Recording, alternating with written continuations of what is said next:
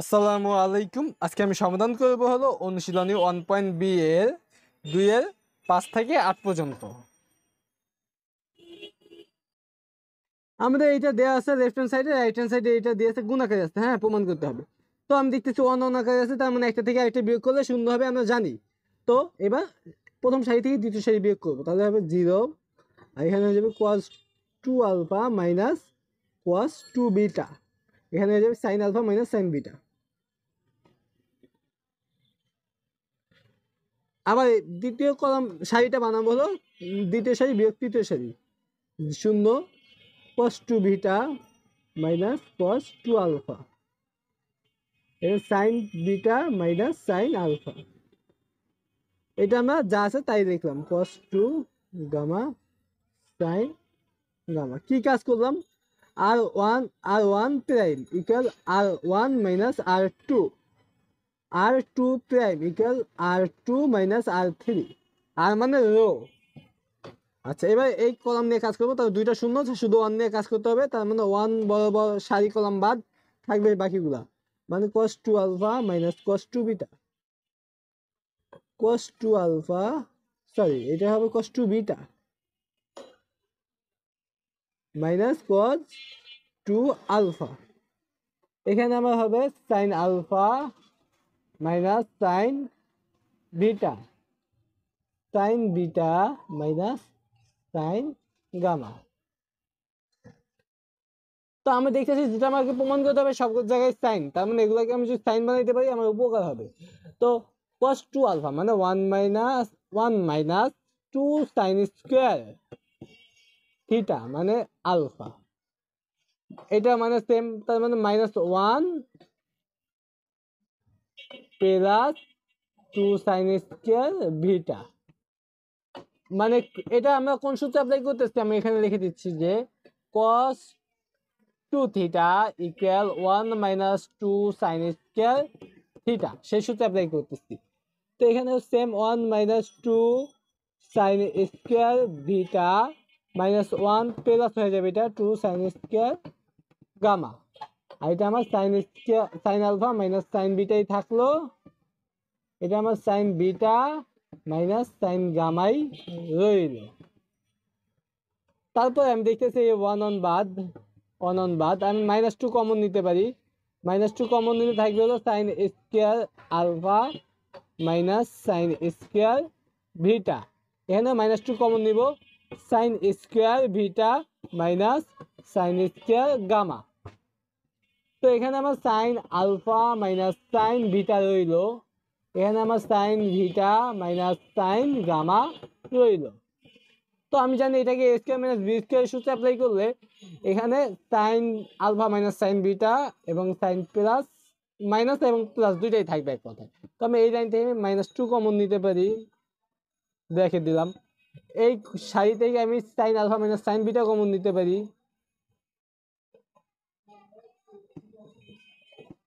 এই সারি থেকে আমি কমন নিতে পারি sign beta minus sine gamma. তাহলে আমার শেষে থাকবে কি, মাইনাস 2 তো কমন নিয়ে নিচ্ছি একটা কলাম, নির্দিষ্ট কলাম থেকে, তাহলে এখানে থাকবে এখন সাইন আলফা প্লাস সাইন ভিটা, এখানে থাকবে সাইন ভিটা প্লাস সাইন গামা, আর এখানে থাকবে 1 কারণ আমি সব কমন নিয়ে নিচ্ছি। তাহলে এখানে হলো minus 2 sine alpha minus sine ভিটা মাইনাস সাইন গামা, এটা আমি গুণ করে দিব, তার মানে সাইন আলফা প্লাস সাইন ভিটা মাইনাস সাইন ভিটা মাইনাস সাইন গামা। আচ্ছা, তাহলে আমরা এখানে দেখো কি হয়, minus 2 sine alpha minus sine ভিটা মাইনাস সাইন গামা, এটাকে বিটা বিটা কাটা, তার মানে sine alpha minus sine gamma.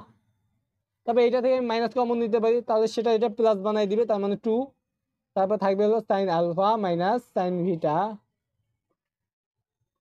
ভিটা মাইনাস সাইন গামা, এটা আমি মাইনাস কমন নিচ্ছিলাম, তার মানে sign gamma minus sine alpha. এটা হলো আমার রাইট হ্যান্ড সাইডে আছে।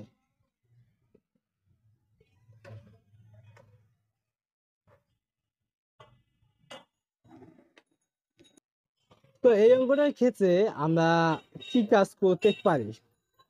তো আমরা প্রথমে মনে করো কি কাজ করা যায় না, তো এটাকে আমরা ঠিকঠাক রাখলাম।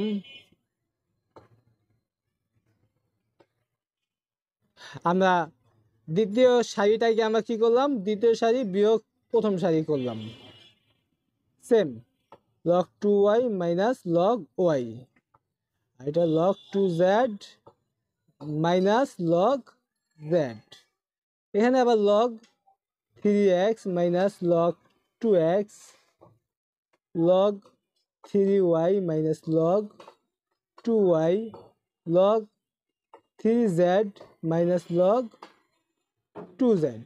কি কাজ করলাম, r2 প্রাইম মানে r2 তো চেঞ্জ করছি, r2 মাইনাস r1 করছি, r3 প্রাইম মানে r3 মাইনাস r1 করেছি। তো এখানে আমি কি করলাম, log x। দেখো আমরা জানি log যদি বিয়োগ আকারে থাকে তখন ভাগ হয়ে যায়, মানটা ভাগ হয়ে যায়, তার মানে 2x ভাগ x, তার মানে 2। তারপর এখানে log y, এটাও ভাগ বিয়োগ মানে ভাগ, তার মানে log 2y মাইনাস y মানে কি log 2, log z, তার মানে এখানে log 2। আর নিচে ওগুলো তো হইতেছে কি 3/2, সেম কিন্তু হচ্ছে, বিয়োগ থাকলে ভাগ, তার মানে log 3/2 হচ্ছে, সেম হয়ে গেছে। তো আমি দেখতেছি কি দুইটা সারি সেম, এই সারি যা আছে সব সেম, এই সারিও সেম, দুইটা সারি যদি সেম থাকে তাহলে আমার ফলাফল কি হয়, 0। আমরা জানি রেখে দিতে পারি যে দুইটা সারি সমান।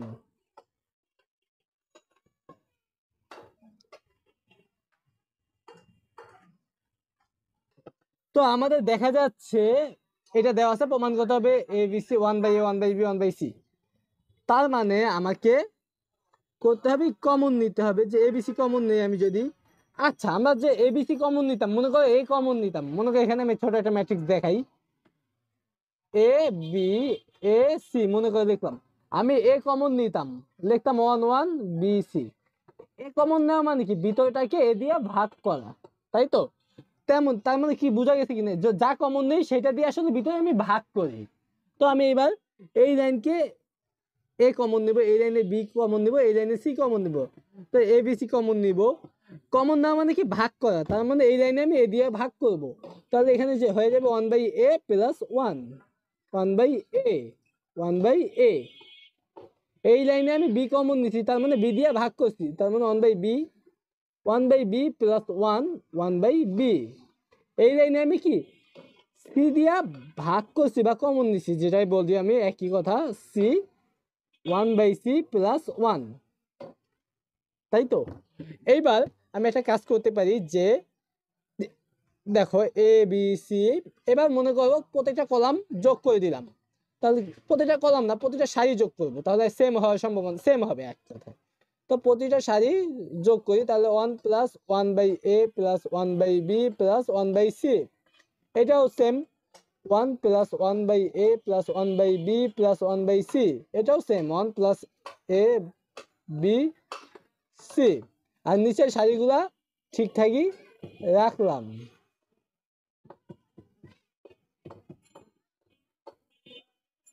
কি কাজ করলাম সেটা আমি এখানে লিখে দেই, যে r1 প্রাইম বানাইলাম, r1 যোগ r2 প্লাস r3। আচ্ছা এবার এই সারি থেকে আমি কি কমন নিতে পারি, ওই জিনিসটা আমি কমন নিতে পারি, 1 plus 1/a plus 1/b plus 1/c।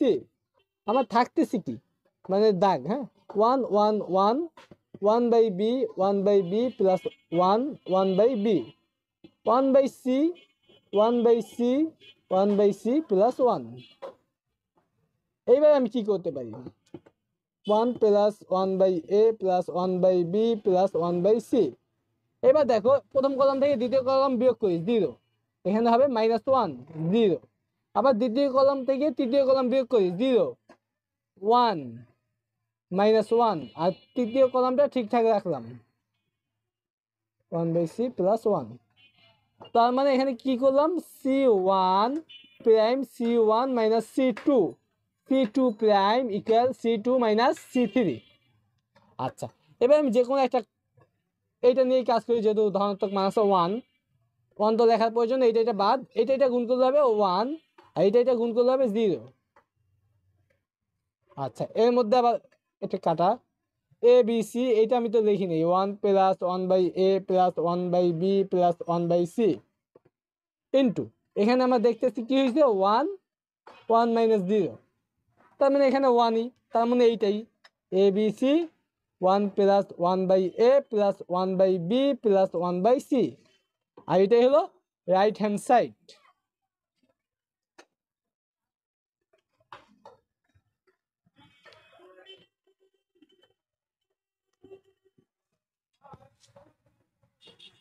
তো এখানে আমার এই নির্ণয়টা দিয়ে দিছে, প্রমাণ করতে হবে এইটা। তার মানে আমি দেখতেছি 1 এর অভাব নেই, একটা থেকে একটা বিয়োগ করে দিলেই হইতেছে।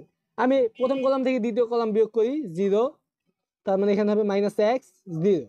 আবার দ্বিতীয় কলাম থেকে তৃতীয় কলাম বিয়োগ করি 0x, এখানে হবে -y। এটা ঠিকঠাক রাখলাম, লিখে দেই যে C1 prime equal C1 minus C2, C2 prime equal C2 minus C3। আচ্ছা, এবার এই সাইড নিয়ে কাজ করি, তাহলে 1, তার মানে এটা বাদ, এটা -x মাইনাস y মানে xy, -x ইন্টু 0 মানে 0, তার মানে 1 ইন্টু xy, তার মানে xy, এইটাই হলো রাইট হ্যান্ড সাইড।